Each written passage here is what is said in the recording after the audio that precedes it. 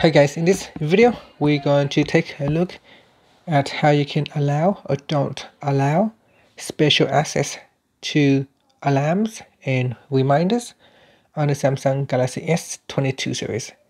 First, tap on the home button to go back to the home screen. From the home screen, swipe down at the top and tap on the settings icon. In settings, go down and tap on apps.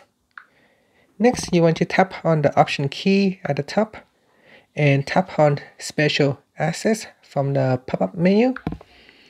Next, go down and tap on alarms and reminders. In here, go down the list and select which app you want to allow or don't allow access to reminders. For example, clock right here. So you can turn it off or switch it on. And it says that at the top here, choose which apps can set alarms and schedule actions. Allowing apps to do this may increase battery use. If not allowed, apps may not function normally and the alarms won't work as scheduled. Finally, you can tap on the home button to go back to the home screen.